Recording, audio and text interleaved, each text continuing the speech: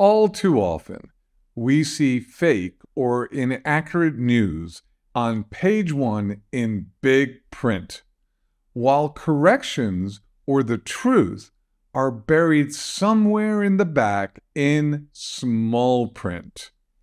Today, we are going to shed light on a revelation that will shake up your belief on government-generated statistics. Let's dive in. Before we begin, remember to like this video and subscribe for more economic updates. Beneath the surface of seemingly stable employment statistics lies a startling truth. The Labor Department downwardly revised its initial 2023 employment statistics by a stunning 443,000 jobs through last November.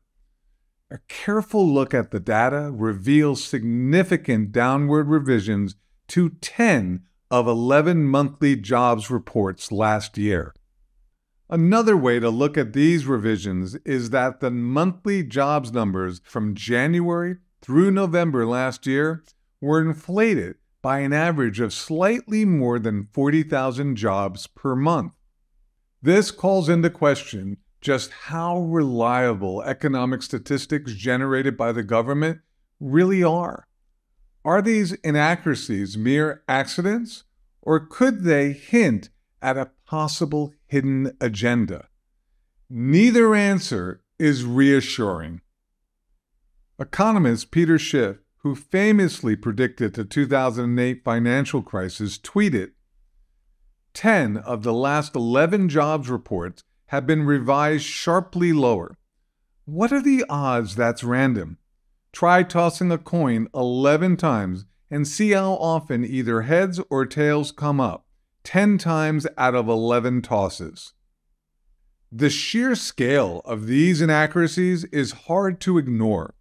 For example, the government initially pegged job growth last June at 209,000, but 2 months later, the feds had revised that figure down to just 105,000, a difference of nearly 50%. Mistake or not, having accurate information is critical because these figures have a ripple effect globally. As Fox Business anchor Elizabeth McDonald said, "This matters because U.S. jobs reports move the markets and U.S. Treasury yields. Plus, they are a significant factor in the Federal Reserve's decisions about the path of interest rate hikes and cuts. All that affects U.S. consumers' pocketbooks."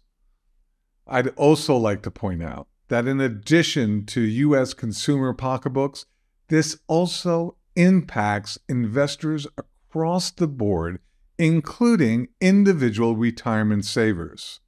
On that note, another economist, David Rosenberg, tweeted in response to the revisions, "Time to stop trading off the payroll data." In conclusion, I will leave you with this. The world of economic statistics is not always as straightforward as it seems. Stay vigilant, keep questioning, and remember, the truth is often buried somewhere in the back of the paper in small print. Until next time.